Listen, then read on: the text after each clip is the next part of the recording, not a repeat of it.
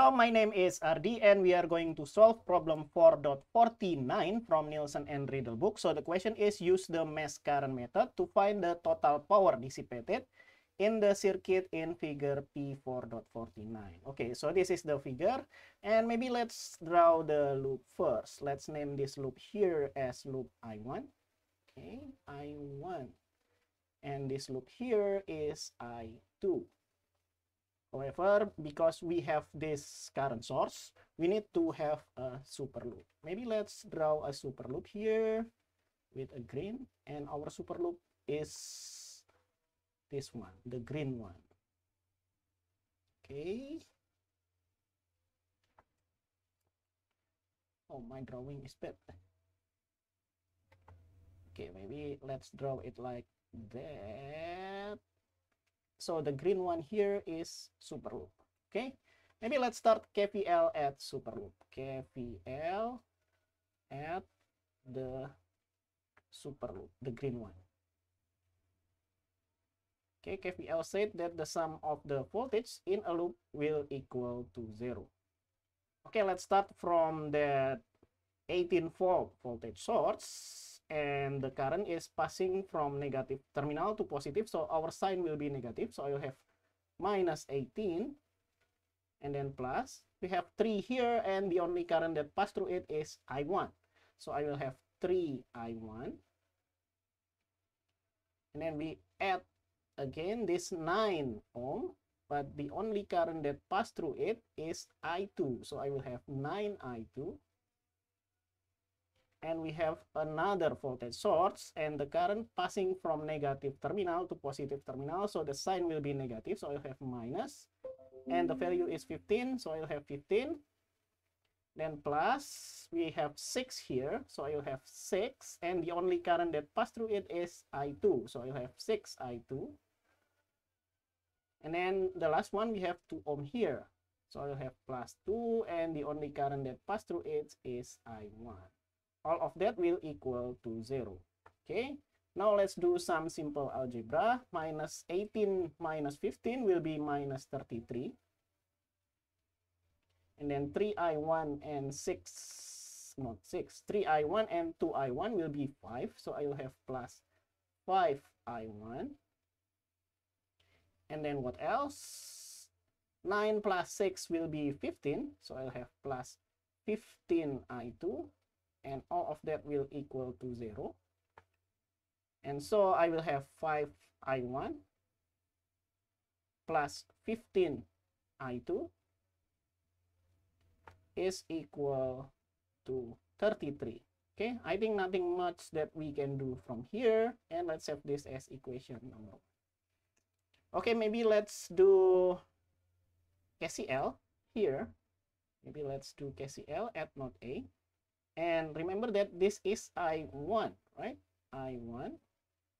And to the right, this is the same as I2. But this 3 ampere is going to there. So I can do KCL at node A. KCL at node A. So the motivation is we need 2 variables to solve we need 2 equations to solve 2 variables, right? So I need 2 equations. So KCL at node A, the sum of the current that goes in will equal to the sum of the current that goes out. Okay, and the current that goes in is I1 plus 3, right? So I'll have I1 plus 3. And the only current that goes out is I2. So I'll have this will equal to I2. And maybe let's manipulate this. So I will have I1 minus I2 is equal to minus 3. So this is equation number 2. Okay, we have 2 equations and 2 variables. Let's solve for I1 and I2. I think the fastest way is just use calculator, right? So let me open the calculator first. And here is my calculator. Let's set it up as equation solver, which is number 5. Okay, and 2 variables is number 1. And we can just plug the coefficient 5, 15, and then minus 33. Then we will have 1, minus 1, and then minus 3. Okay, so I will have I1 is minus 3.9.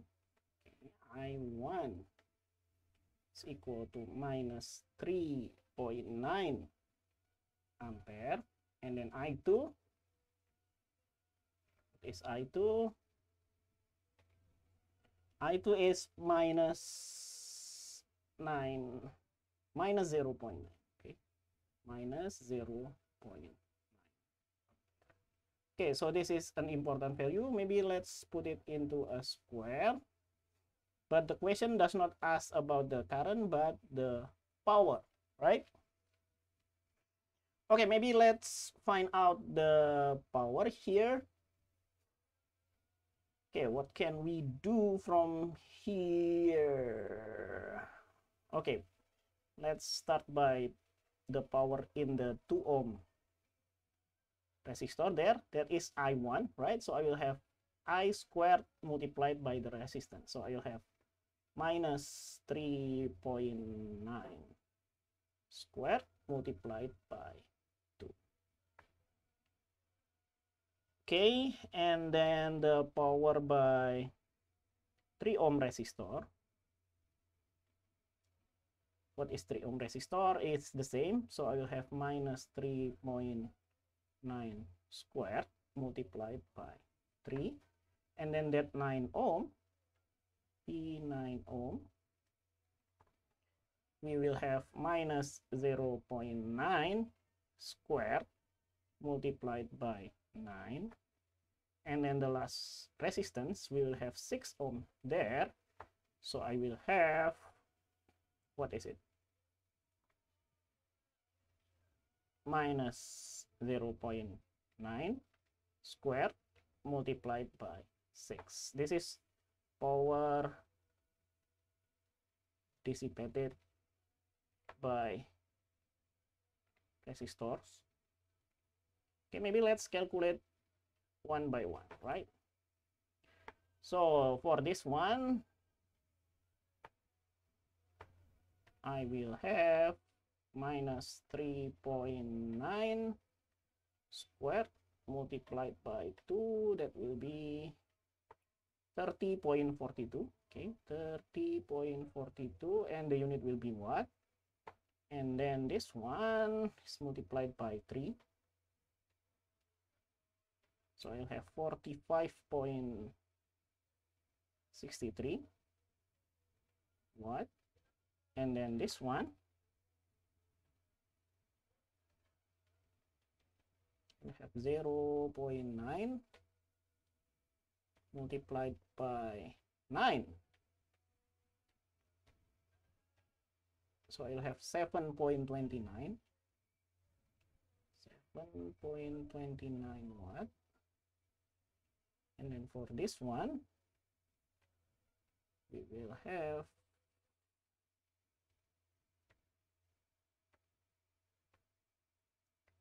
6.80, 4.86. So you have that. And if we get the total here, what can we get? 30.42 plus 45.69 plus 7.29 plus 4.86. So we will have 88.2 watt. However, we still need to check the sources. So let's clean up the board first. Okay, let's check the power by the sources. Power by the sources. Let's start from the 18 volt because we know the value there. So we will have 18 multiplied by I1. So I will have 18 multiplied by, the sign does not matter, so I will have 3.9. And so we will have 18.3.9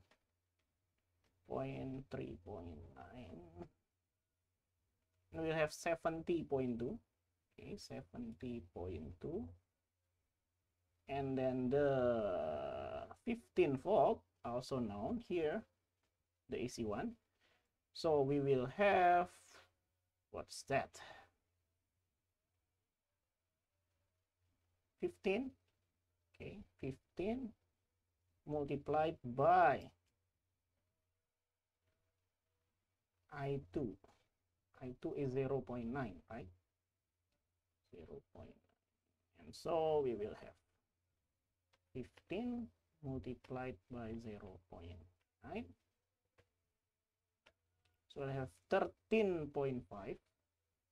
13.5. Okay, but then we need to find out the VA here, right? Because we don't know the voltage here, so we need to find out it. Okay, and maybe let's set this as our ground. So V here is 0. But then this 2 and 3 is in series, so we will have like this. So I will have 18 minus VA divided by 5. That will equal to I1. What is I1? I1 is minus 3.9. 3.9. So we will have 18 minus VA is equal to, what is that? Minus 3.9 multiplied by 5. Now we have minus 19.5. It's 19.5.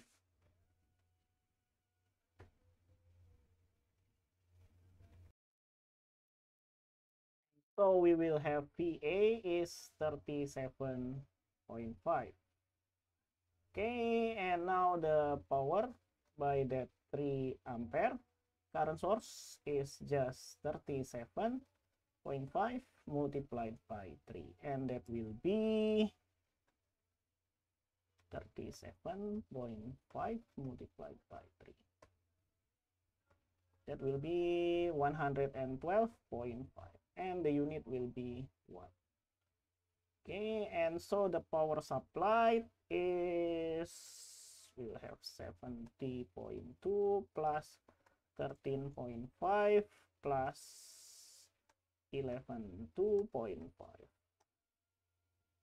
So you have 196.2. But the unit will be what? Okay, I don't know what's wrong here, but it should be balanced, right? Maybe you should check where I did it wrong. Okay, and thank you for watching. See you in the next video. Bye bye.